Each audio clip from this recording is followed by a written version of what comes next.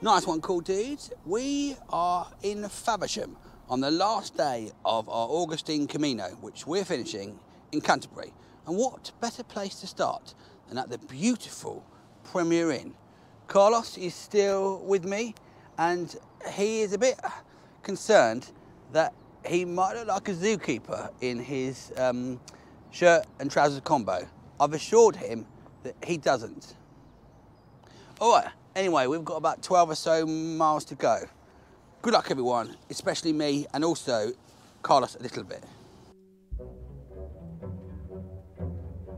Some terrible busy roads there, cool dudes. You might be wanting to know why we didn't walk back to where we started last night, but we walked through past the route at night time to the hotel, so we just thought we'd meet up where we left off. So we will be completing it all. Meanwhile, would you like a quick Faversham fact? Yes, you would. Faversham used to be known as the centre for explosive making in the UK until tragedy struck in 1916, when an explosion at a factory killed over 100 of the local residents. So terrible. And that's when it stopped making that sort of stuff. The beautiful, relaxing Augustine Camino by the M2.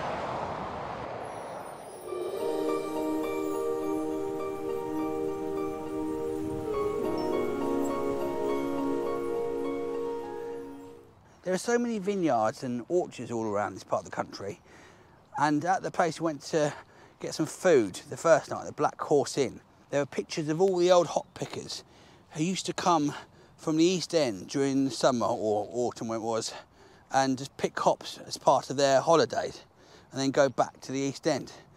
Probably a rubbish paid job, but the photos were excellent.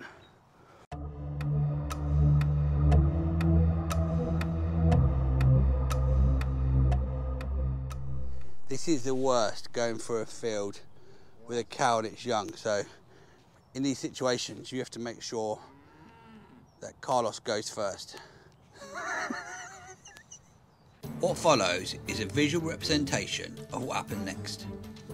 Our two heroes entered the field, at which point the adult cow moved forward, making loud mooing sounds. Carlos immediately ran to the left of Marek and used him as a shield. Luckily, Marek calmed the cow with his soothing words, and the two were able to leave the field in safety. We rejoined a slightly angry Marek. The mother cow came right up to us.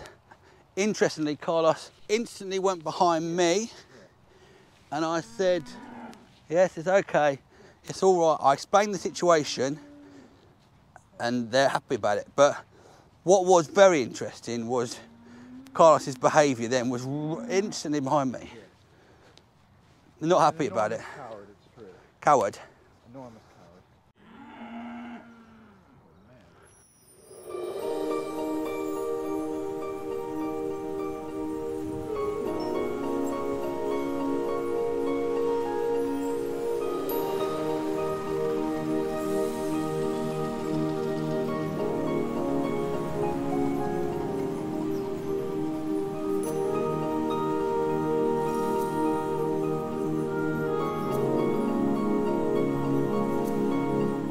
Noticed that Carlos walks twice as fast after he's had some of his Haribo mix. I'm not sponsored by Haribo, but definitely has a big effect on him.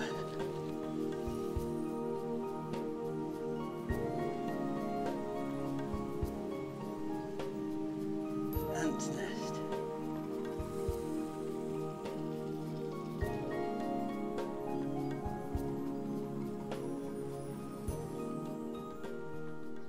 Here's a good sign from picking up dog's mess, scoop the poop. Here's my question of the day, cool dudes. What would be your motto for, or tagline, whatever it's called, for picking up dog's mess? Mine would be, get it while it's hot. Why not write yours below? I'd love to read them. Nice one.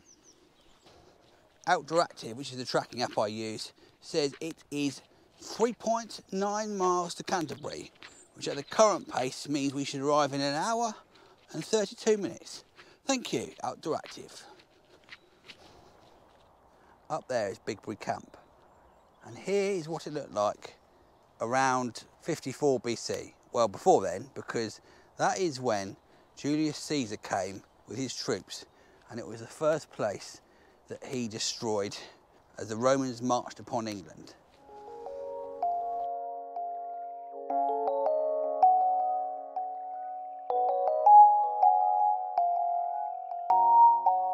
Pretty hot, cool dudes. My trainers have lost their padding after about 500 miles, so I'm struggling a bit on this walk. But the biggest disappointment is we've only got 3 stamps from 2 places because all the churches are locked. So it's time for today's challenge.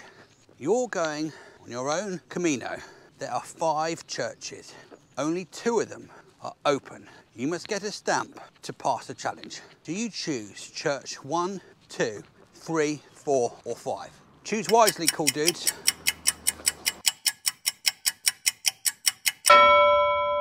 Made your decision? If you chose 2, 4 or 5, unlucky. The church is locked as usual and you failed the challenge. If you chose 1 or 3, you got a lovely stamp. Well done. Did you pass all the challenges? If you did, congratulations. If you didn't, don't worry. There'll be some more on my next long walk. I'm about to have a heart attack. There it is in the distance, cool dudes. Not far now.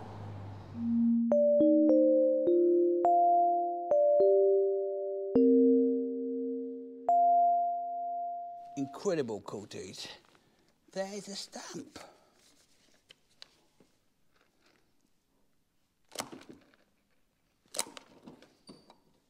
Excellent. Nice one.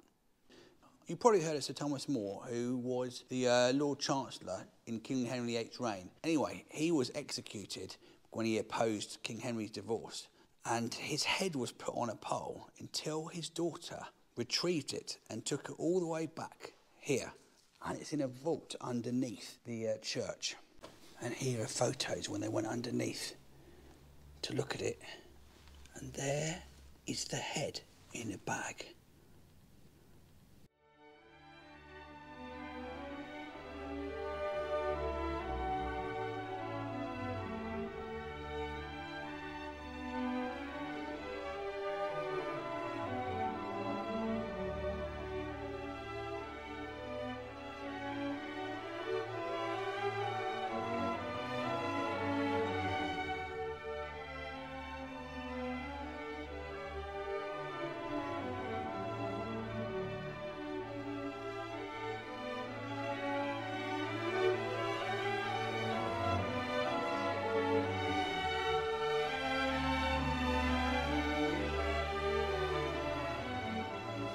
Nice one, cool dudes. We have completed the Augustine Camino. Today took us 6 hours, 15 minutes or so, and it was 12.5 miles. But the spectacular bit was going around Canterbury Cathedral. I can't even say it properly, I'm so blown away by it. Even a nice vicar man took us in and gave us a blessing. Carlos, do you feel any different having completed the Camino? Yeah, maybe. I think maybe it has brought us closer together, Merrick, and I don't know, what do you think? I feel pretty good. I feel exactly the same. You know, just your sort of friend stroke acquaintance. Anyway, inside was incredible in the cathedral, wasn't it? Yeah, it's great. Yeah, it's amazing. It's amazing. The walk itself is a pretty average walk. So unless you're a pilgrim and it has got religious significance, in which case I don't mean to offend you. Yeah, that's about it. I enjoyed my time. I'm glad I had somebody to do the walk with me. Oh, God. Thanks, Merrick. That's very kind, and you're a great company, Carlos. Thank you. Anyway, don't forget to join the club and all about business. Prize draw coming up next. Thanks for watching. Hey, and most importantly, stay cool. I can't believe you didn't say the stay cool bit. I didn't know. I wasn't sure if I was going to be stepping over your line there. If you're going to get angry about it, I'd happily do it. Can we do one? Can we do one where I also say it then? Is that okay? No, that's it now. All right, bye.